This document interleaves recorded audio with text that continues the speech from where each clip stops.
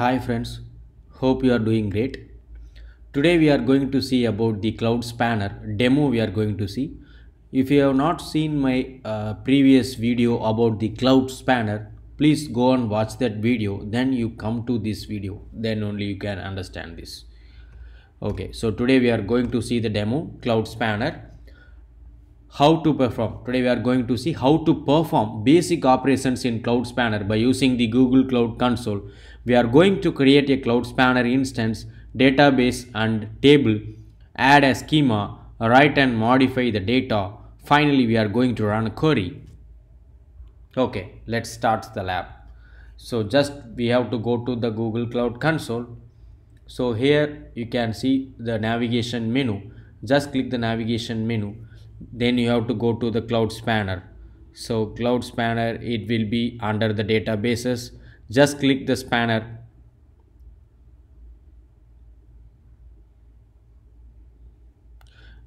Just you have to click the create instance.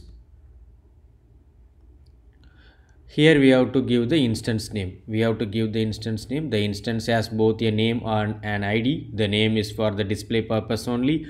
The ID is a permanent and unique identifier. So we have to give the instance name. I am giving like a test instance. Just I am copying from the documentation, Google documentation. So just pasting here test instance. So see here automatically that instance ID it will be coming. Okay. So if I am removing, okay, so already we have given, that's what it's coming. Okay, test instance automatically, this instance ID it will be coming automatically. So then we have to choose the configuration. We have to select regional or multi-regional. So I am going with select regional configuration. Okay, just we have to select the region and US Central. I am selecting US Central. I am selecting US Central, and we have to click create an instance. Then we have to select the nodes. Okay, like this only it will be. Okay, so here we have to give the nodes. So add nodes to increase data throughput, queries per second, and storage limits affects billing. So I can give minimum one nodes we have to give. Okay, so here also we have given node guidance for optimal performance in this configuration. We recommend provisioning enough nodes to keep high priority CPU utilization under 65%. Note that Cloud Spanner performance, which is highly dependent on workload, schema, design, and dataset characteristics. Okay, now I am going with this node 1. Just click create now. Now the instance is being created. Now the instance is being created. Instance now created. Now you can see this test instance has been created successfully now. Then what we are going to do means we are going to create a database now. From the instance details page, click create database. So now we are going to create a database.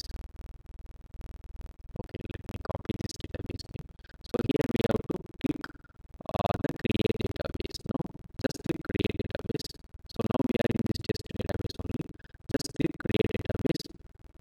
Then we have to give the database name. So we have to enter a formula name of our database of at least 2 characters starting with a letter. Okay, just I have given the database name here, and we have to define our database schema, which is optional. Skip the define our database schema step for now. We will define our schema in the next session. Click create now. Okay, now I am going to skip this session. Just click create now, which is optional only.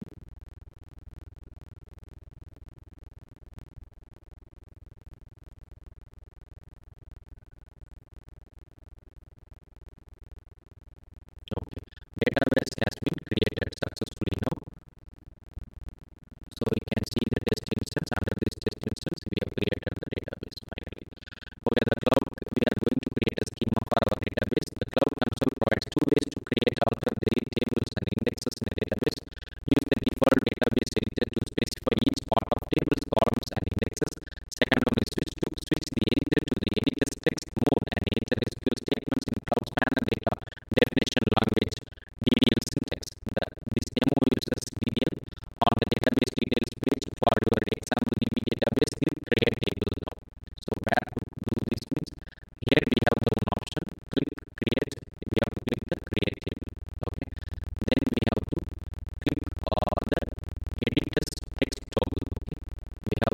this text. Yeah, already it is enabled only like this only. Okay, just we have to edit this text. Okay, then we have to copy this copy this. Sorry, we are going to create a table. So create a table. Table name is singers and singer ID is a primary key. And first name we are giving, last name singer ID, and here we are giving the variable name here. Singer ID is a primary key. Okay, fine. Then we are going to create this. Okay, just click create now. It is creating now. So we have given the detail. Okay. Okay, now you can see this schema has been created successfully. When the operation is complete, the cloud console displays the details of the table that we created. Okay, already we have seen this. Then now what we are going to do means we are going to insert and modify the data. The cloud console provides an interface for inserting, editing and deleting data.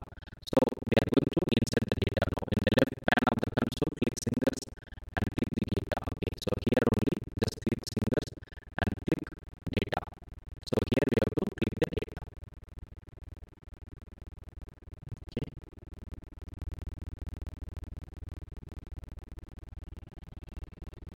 Okay, then here we have to click insert. Okay. So here we have to click insert. We are going to enter the values for the following fields.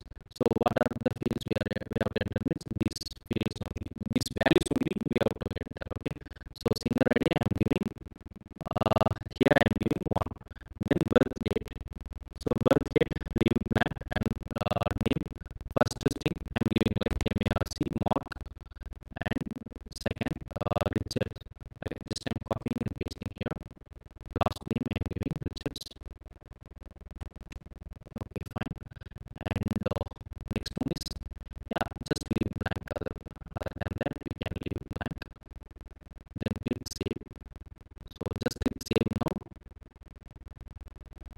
Now you can see the data. Okay, you can view this one.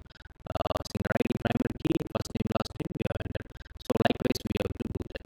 Second one also, I am going to insert additional rows. So how to do that? Just go to here and just click insert here and just copy whatever value they have given. Just I am giving 2 and likewise Katrina and Smith. Katrina Smith. I am giving this and leave blank. Then click save. Okay. Then third one I am going to do that. We are going to so see 2 entries we have done it successfully. Then again insert. So third one and okay. Then we have to copy this and paste it here. Here. Okay, done. Okay. Then click save now. Okay. So it looks like only. Okay. The singles table it looks like that only. 3 rows we have inserted, right? 1, 2, 3. Okay, done. Then we are going to edit the data. We will continue working on the singles table. Check the box next to the row of the singer ID 3 and click that edit. Okay, just click edit here. Okay, so actually what we have to do means we have to check this one. Okay, we are going to edit this one only. So select this one and click edit. Okay, now only it will enable.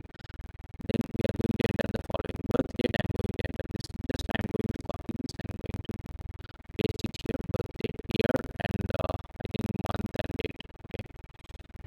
Then remaining just leave it blank and just click save. Now we have added successfully the date of birth, right? Birth date we have added. Okay, fine. Then you can see that birth date. Okay, so we are going to delete the data. Now trying deleting some data from the table. Okay, now just click the delete. Okay, now what I am going to do is just selecting the second row and just click delete. So delete row, this action will permanently remove the selected row along with any child rows in the tables that have own delete case can enabled. Okay, just click confirm now. You can satisfy ignore the one that appears in dialog box. Okay, fine. So now I am going to click delete now. So just click confirm. So we have done. We can see second row has been